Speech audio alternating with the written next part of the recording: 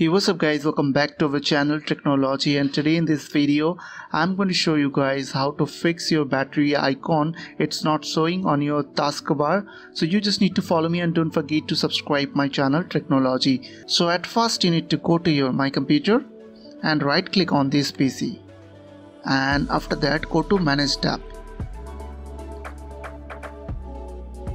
So once you have clicked on Manage tab, you will get a screen like Computer Management.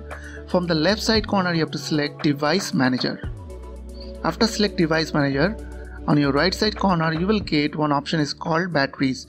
So you have to expand that Batteries and you will get a multiple option over there. So what you have to do, you have to turn disable one by one all the drivers, all the devices from here. So just right click over there and click on disable.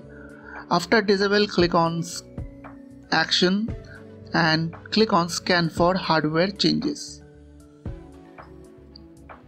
And once you have done that option, after that you have to enable that device, and again you have to enable that device which you have disabled. So after enable that option on your computer, you will get your battery icon on your taskbar. Still, if you are facing same issue, then just right click on your taskbar and after that go to Taskbar setting, and once you have get this screen, you have to scroll down and you have to click on these turn system icons on or off. So click over there. After that you have to scroll down and you have to find power option. So as you can see here it is. So right now it is disabled, mean off.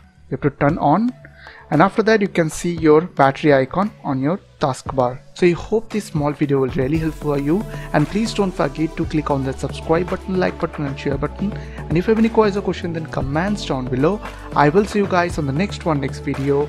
Take care.